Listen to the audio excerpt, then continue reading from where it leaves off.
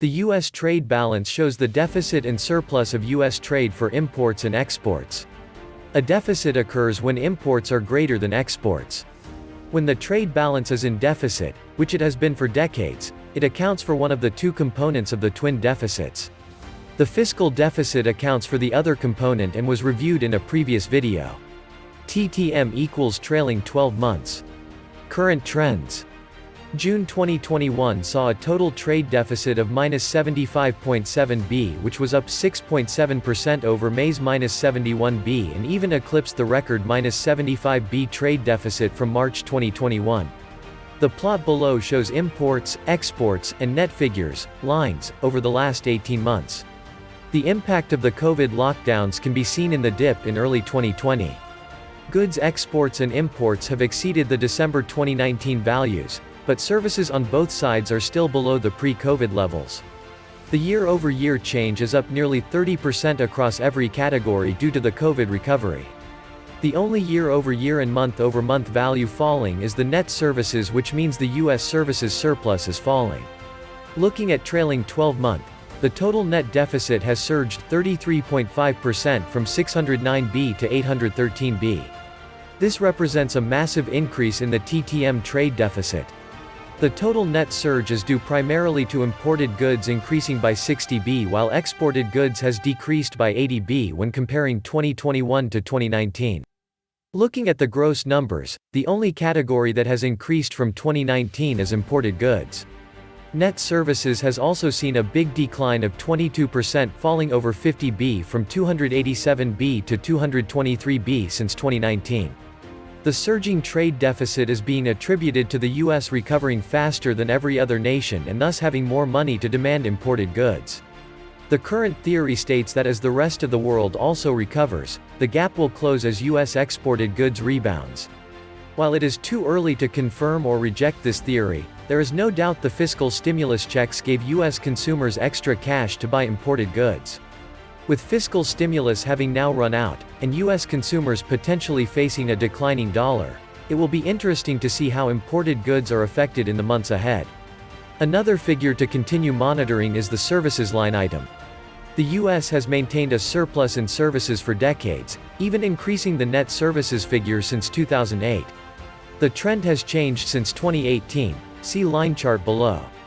If this does not reverse, it will provide a stronger tailwind to increasing total net trade deficits in the months and years ahead. To really demonstrate the effect, consider that in December 2019 net goods deficit of 69.2 b was offset by a net services surplus of 23.8 b. In the most recent month, the goods deficit is 93.2 b versus only 17.4 b offset in net services surplus. The ratio has almost doubled from 2.8 to 5.4. Historical perspective. Zooming out and focusing on the net numbers shows the longer-term trend. This plot demonstrates just how much larger the goods deficit is compared to the services surplus. As mentioned above, the services surplus has been declining since January 2018. To put it all together and remove some of the noise, the next plot below shows the trailing 12-month (TTM) values for each month, i.e. each period represents the summation of the previous 12 months.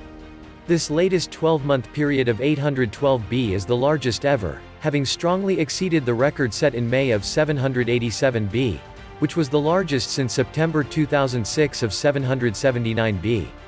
Although the net dollar deficits are hitting all-time records, they can be put in perspective by comparing the value to US GDP.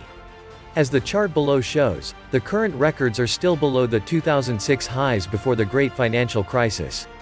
Finally, to compare the calendar year with previous calendar years, the plot below shows the year-to-date (YTD) figures for each year through the current month. 2021 can clearly be seen as having bent the trend in a more steeply downward sloping direction. What it means for gold and silver. The trade deficit matters for gold and silver because it shows how much the U.S. is importing in exchange for U.S. dollars. A trade deficit means that the difference has to be made up with dollars rather than goods and services. Think about trading in a used vehicle for a new one. Because the old car is not as valuable as the new car, the customer must make up the difference with cash. The U.S. exports are not as valuable as the imports coming into the U.S. Thus the difference is made up by sending dollars abroad to trading partners. Not only does this demonstrate a weak economy that consumes more than it produces, but it means the supply of dollars around the world continues to grow. With more dollars circulating internationally, it puts downward pressure on the US dollar exchange rate when compared to other currencies. As the dollar loses value in the global economy, it supports the price of commodities measured in dollars, specifically hard currency like gold and silver. This was the Survival Economist. Please like, share, leave me a comment, subscribe. And please take some time to subscribe to my backup channels. I do upload videos there too. You'll find the links in the description box. You will also find a PayPal link if you want to make a donation. Thank you wholeheartedly to all those of you who have already donated. Stay safe, sane, and healthy, friends.